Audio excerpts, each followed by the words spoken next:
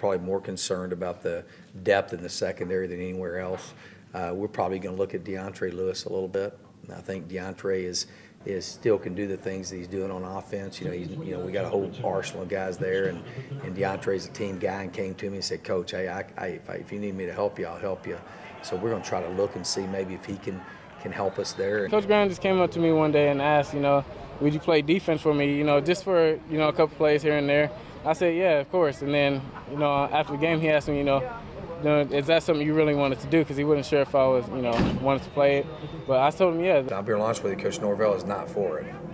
So, but, we've got to do what's best for our team. I just feel like a lot of anger is built up in me. I feel like I could take it out on opponents, still be respectful. But, I could just take it out on opponents, just by hitting them and stuff. And I feel like it's a good change for me. Where we will probably look at him is at a spur bandit type deal. And specifically in our dime package, so third downs.